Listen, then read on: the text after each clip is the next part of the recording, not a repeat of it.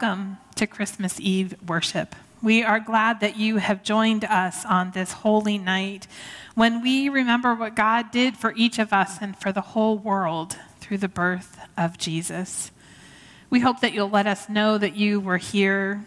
You can use the QR code that you will see on your screen.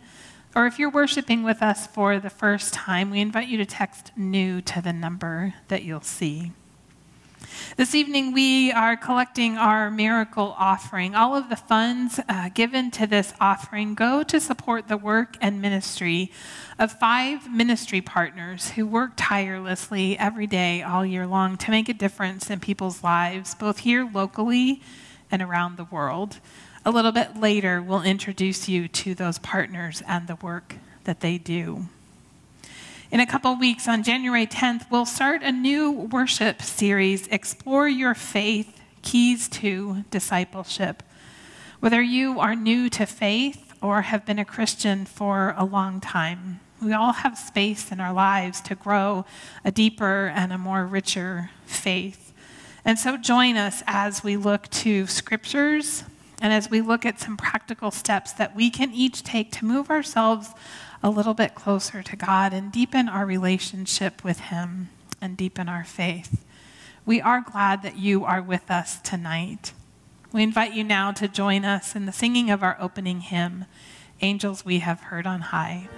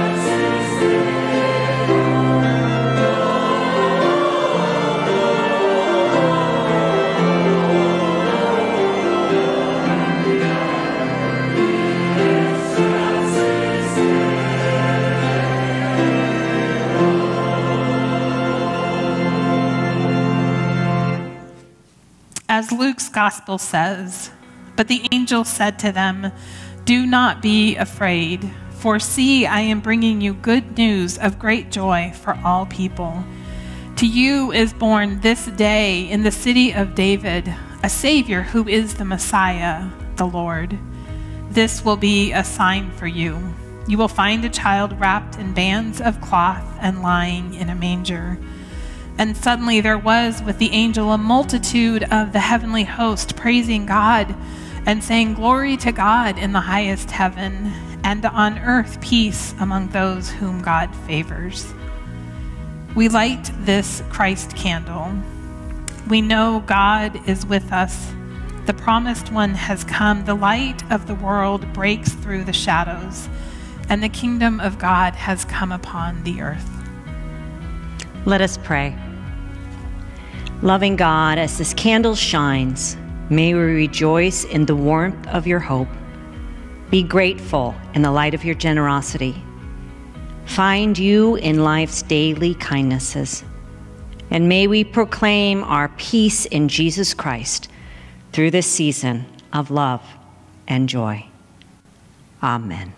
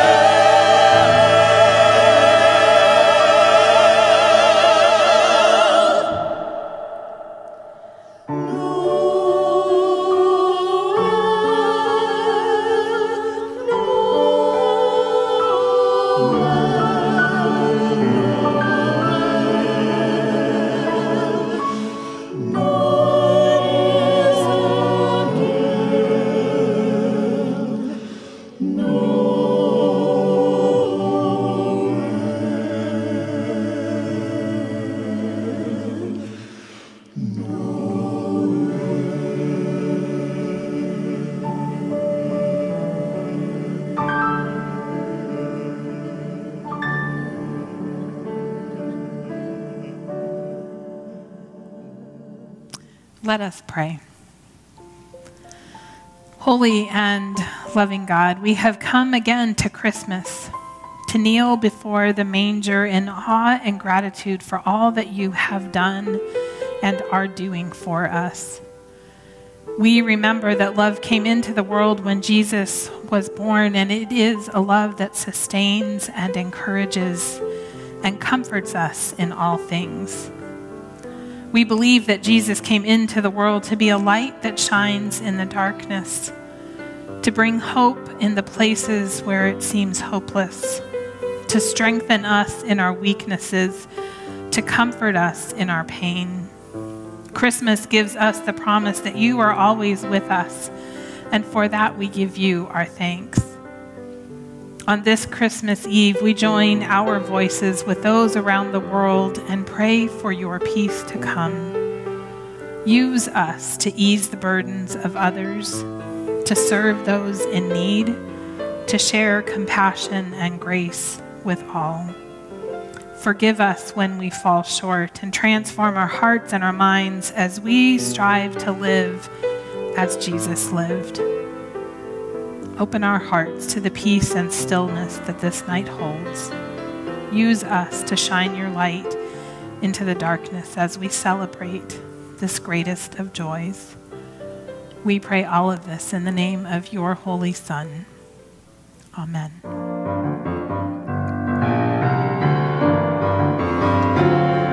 Come on down. Come on down.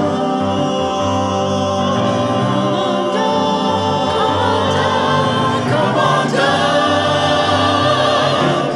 Oh, come on down. Won't you come on down? Come on down to Bethlehem. Come on down. Won't you come on down? Shepherds, won't you come on down? Come on down.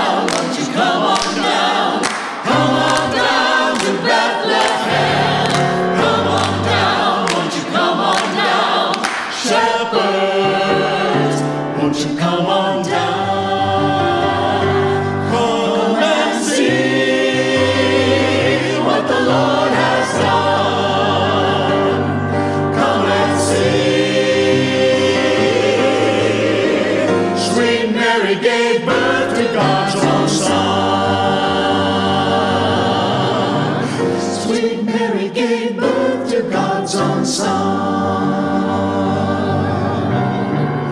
Sweet Mary gave birth.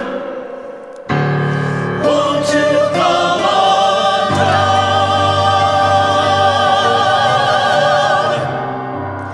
Come on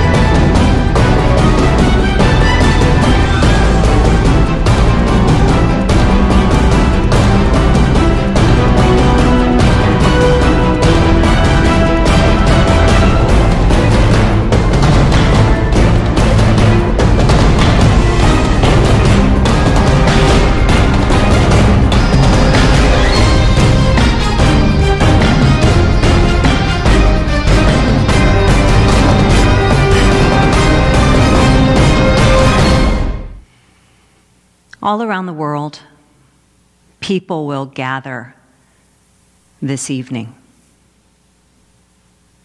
They'll gather with hopes and dreams and longings, and it will be maybe more so than last year, different than last year. I mean, some of us, Christmas will look very different. We'll be aware of who's not there. Family and friends who are not with us, those that we have lost this year to COVID.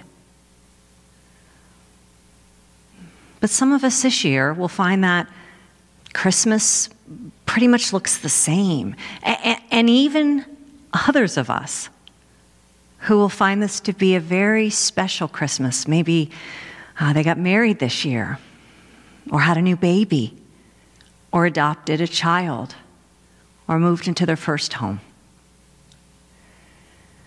We all come to this evening with our present, and I think also with our past as well. You know, we've all been through Christmas after Christmas. Some of them we remember, some of them not so much. But they accompany us as we come, those hopes and dreams.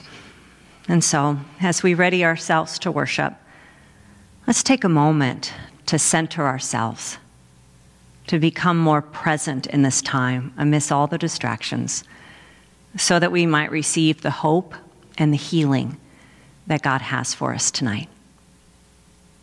Let us pray. God, you call us and you welcome us tonight, inviting us to gather here in the stillness of this time. Our hearts are focused on you and your love. We come with hopes and dreams for peace, for health, for healing of relationships, for opportunities in the new year. And many of us also come uncertain what our weary soul needs. So,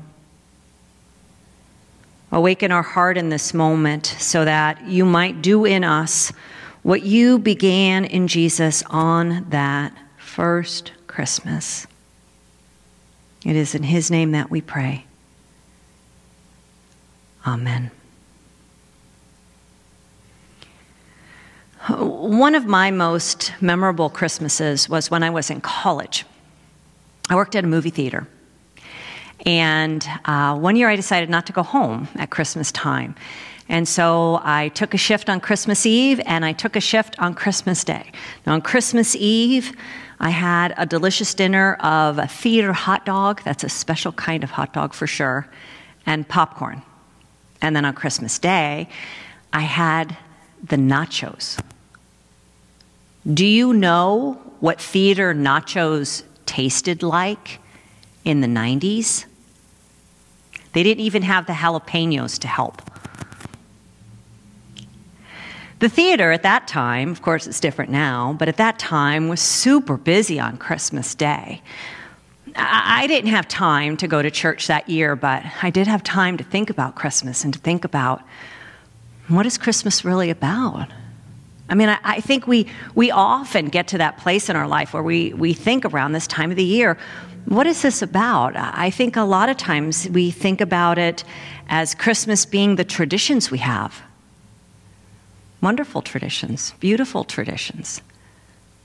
But sometimes when we can't do them, we can't go the places, we can't eat the food, we can't see the people, we may wonder, is this even still Christmas?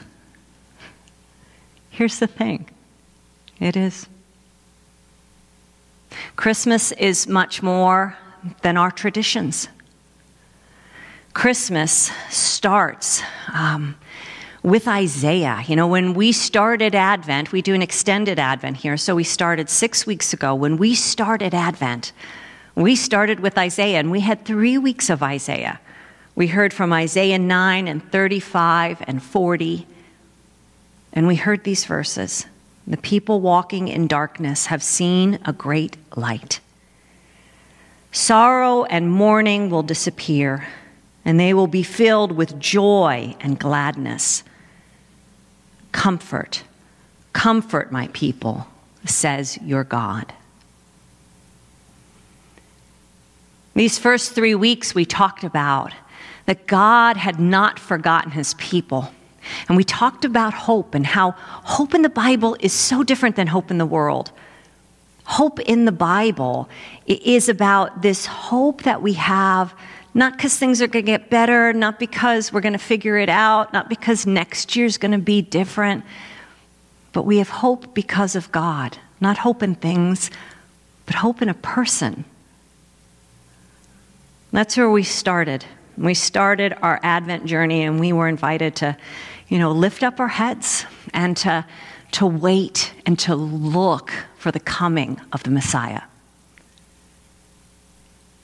And then we turned to the voices from the New Testament. We heard from Mary. We heard from this young mother-to-be speak about how the world and its evil and corruption will not have the final say, and how God will send his Messiah to be with the people and to save them. We heard not only her words, but we heard the words of Elizabeth and Zachariah and Joseph and others. And now tonight, we gather and we hear of the birth of Jesus. So let's hear now from Luke's gospel. Eric will read it for us. Luke chapter 2, verses 8 through 20. In that region there were shepherds living in the fields, keeping watch over their flock by night. Then an angel of the Lord stood before them, and the glory of the Lord shone around them, and they were terrified. But the angel said to them, "Do not be afraid, for see, I am bringing you good news of great joy for all the people. To you is born this day in the city of David a Savior, who is the Messiah, the Lord. This will be a sign for you. You will find a child wrapped in bands of cloth and lying in a manger." And suddenly there was with the angel a multitude of the heavenly host praising God and saying, "Glory to God in the highest heaven, and on earth peace among those whom God favors." When the angels had left them and gone into heaven, the shepherds said to one another, "Let us go now to Bethlehem and see this thing that has taken place, which the Lord has made known to us." So they went with haste and found Mary and Joseph and the child lying in the manger. When they saw this, they made known what had been told them about this child, and all who heard it were amazed at what the shepherds told them. But Mary treasured all these words and pondered them in her heart. The shepherds returned, glorifying and praising God for all they had heard and seen, as it had been told them. The word of God for the people of God. Thanks be to God. Tonight, we gather with the shepherds and angels, and we lean in to see this baby that is born. You may come tonight looking for hope, or looking for forgiveness, maybe a second chance.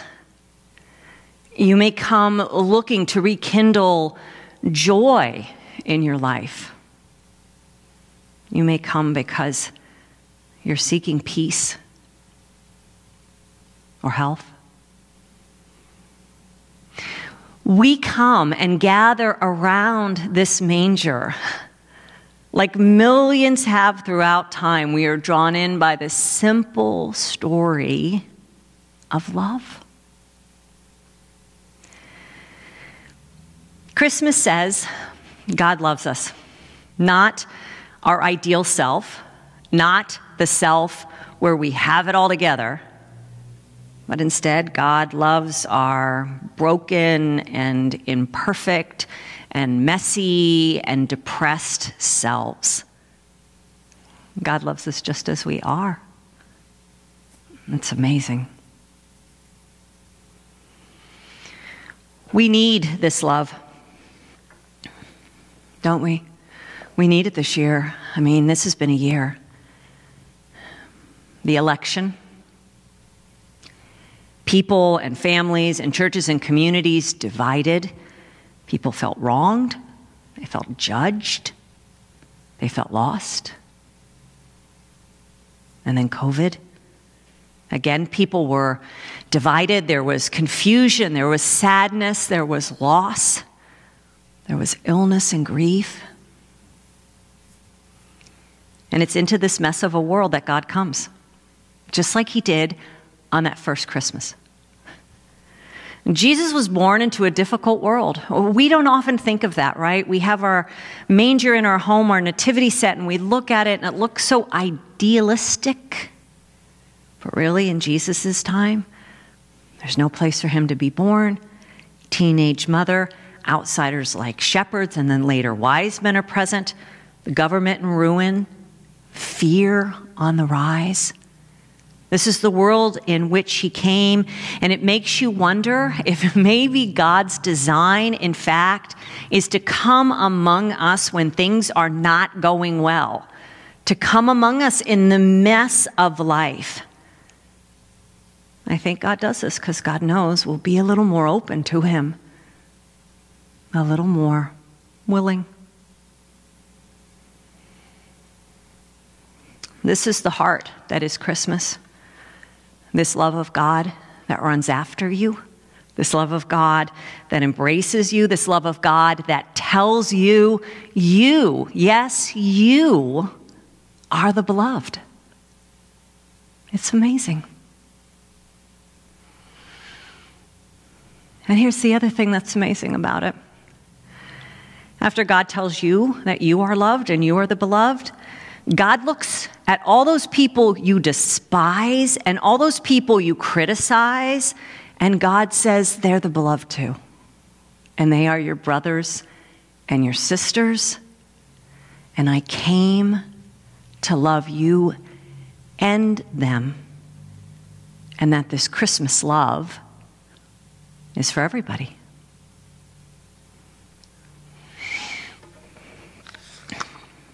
God meets us tonight in the middle of whatever year it was for you, and not God in some vague understanding, but God born among us in the baby Jesus. I mean, this is what Christmas says to us each and every year, this radical thing that Christians believe, that God looks like Jesus. The one who loved everyone. The one who welcomed us all. Jesus came to be among us. And in doing so, he offered to us a life that we cannot know without him.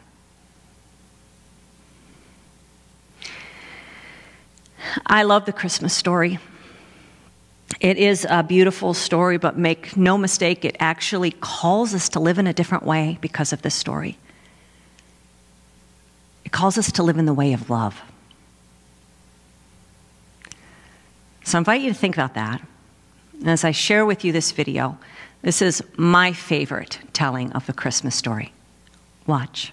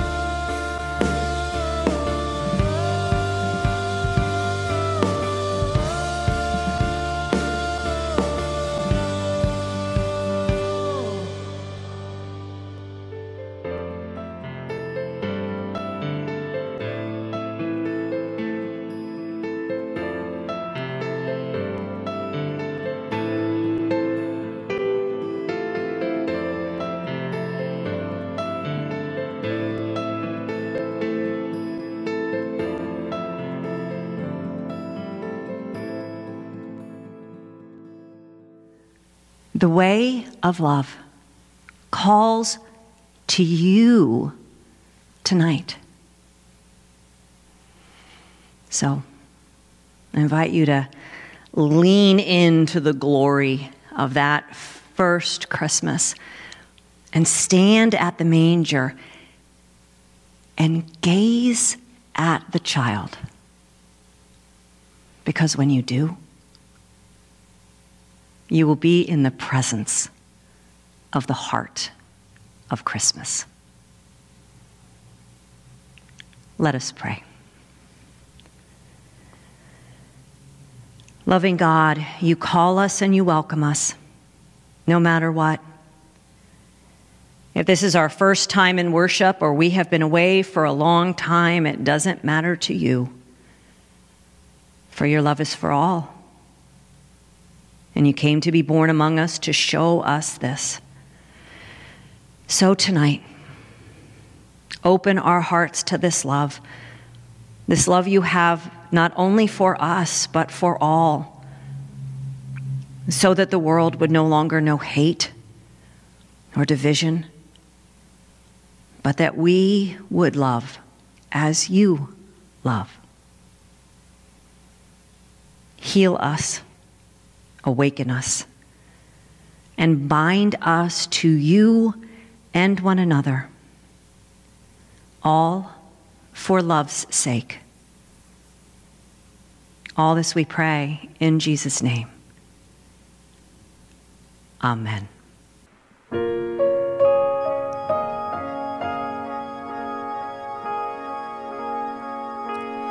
Love incarnate, love divine, star and angels gave the sign. Bow to babe on bended knee, the Savior of humanity. Unto us a child is born. He shall reign forevermore. Noel, Noel, come and see what God has done. Noel, Noel, the story of amazing love, the light of the world, given for us. Noel,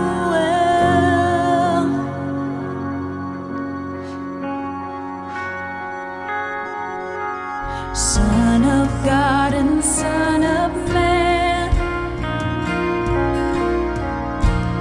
there before the world began. Born to suffer, born to save, born to raise us from the grave. Christ the everlasting Lord, He shall reign forevermore. Noel, Noel, come and see what God has done. Noel, Noel, the story of amazing love, the light of the world, given for us.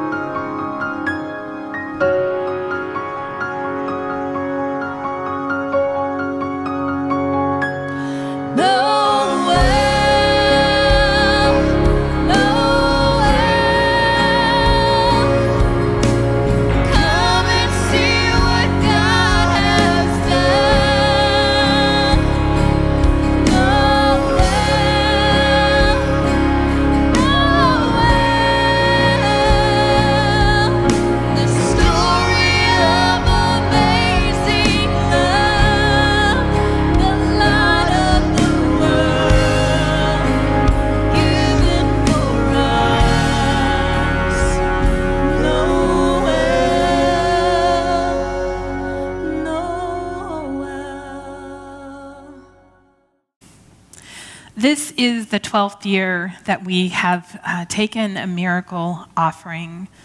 Over those years, we have been able to support the work and the ministry of organizations here in Santa Clarita, specifically that deal with issues surrounding homelessness. And we support the work of women and children around the world through Tears International, the work that's done in very rural Nicaragua with some of the poorest people in the world through Project Chaco Sente and Dr. Belinda Forbes. We invite you to help us continue to support the work that these organizations do by giving to our miracle offering. Watch this video.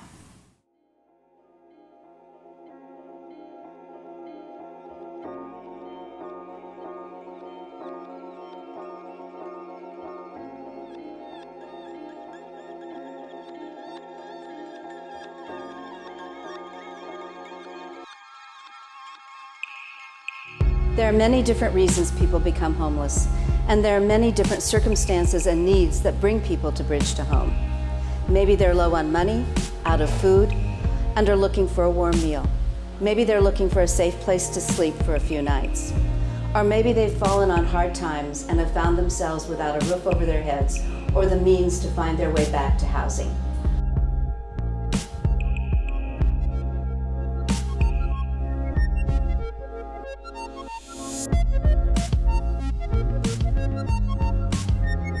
Across this country, there's few shelter beds for families. And those shelters that do take families in, they split families up. What's unique about Family Promise is that we keep families together.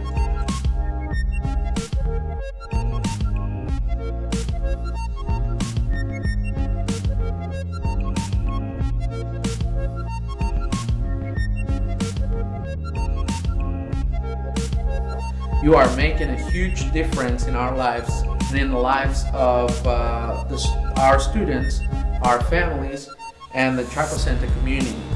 We invite everyone to come down and see the miracles that your faithfulness enables us to accomplish with God's guidance and help.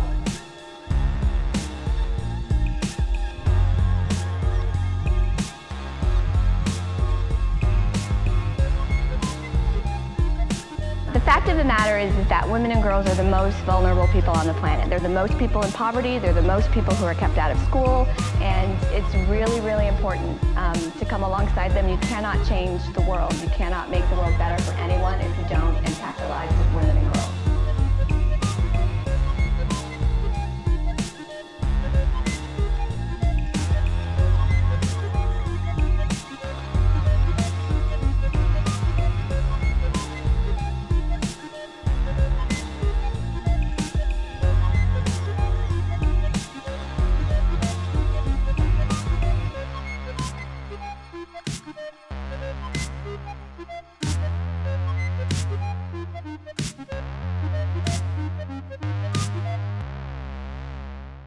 Good evening and Merry Christmas from the Barber family. From our family to yours, we wish you the best during this extraordinary holiday season. And we remind you that now is a time to be generous. For those that have nothing and those that have less than us, it is now time for us to step up and give. Thanks again and have a great holiday season.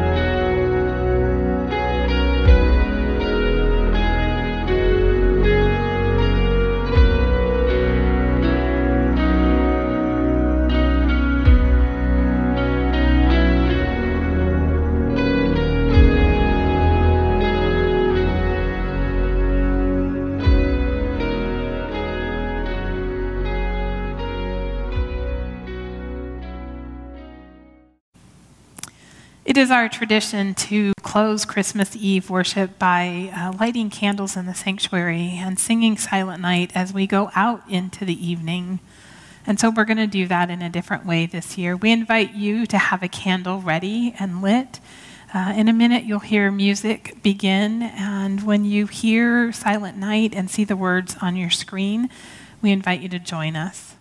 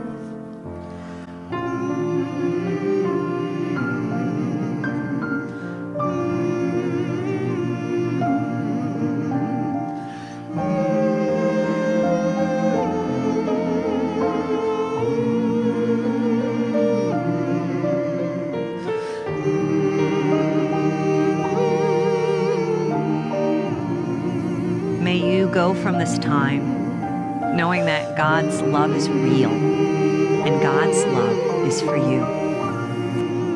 Merry Christmas.